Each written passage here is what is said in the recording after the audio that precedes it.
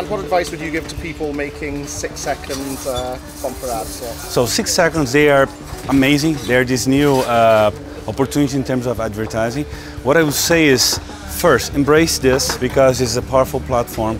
Second, try to bring original content. Don't do cut downs from 30s or 60s, but try to create something unique about this platform to elevate it. And the third one is try to create more than one. And sequencing the 6 seconds bumper ads, you can create a campaign that's super affordable, and this will be more compelling for the audience, especially understanding that people nowadays, they watch constant content, so they're being impacted by the same content over and over again. Having different pieces of content all together makes it so special and makes a campaign with, as I said, for a cheaper price.